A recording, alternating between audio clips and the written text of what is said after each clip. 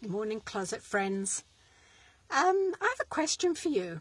How would you feel if you were on a flight and you were obeying the rules, you had your mask on, but a couple of people on the flight, once they got on, they took off their masks?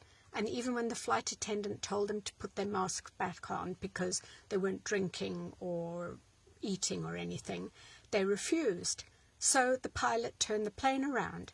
Now, if I was another passenger on that flight, I'd be really mad. And if you've gone online, you've maybe seen some videos of passengers just saying, you know, get off, let us get on with our trip. And it really is a selfish attitude.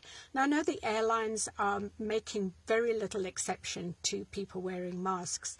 And when people say, well, you know, I've got a medical condition, I can't wear a mask. Well, some of the airlines are saying, well, you know what? If that medical condition is so serious that you can't wear a mask, maybe you shouldn't be flying at all.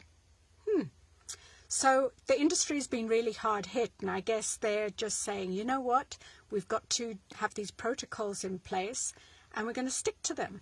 Similarly, a family got kicked off a flight with JetBlue, a mom and 6 kids, and the 2-year-old would not or could not keep their mask on.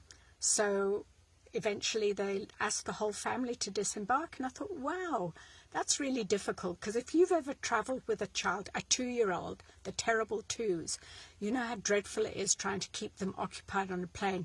The minute you walk on with a child, you get that look from all the other passengers like, oh my God, here we go. So here's the mom, she's got 6 kids, and the little one wouldn't keep the mask on. I don't know, that's a tough call, that one, and I'd love to hear what you think about that. But for the most part, I'm very happy wearing a mask when I fly. It makes me feel a little bit safer, and if I can protect other people, that's also good. I know it's a very controversial issue, and I'm sure there will be some comments on this video, and good or bad, I'd love to hear from you. But anyway, have a great day and keep your chin up. Bye.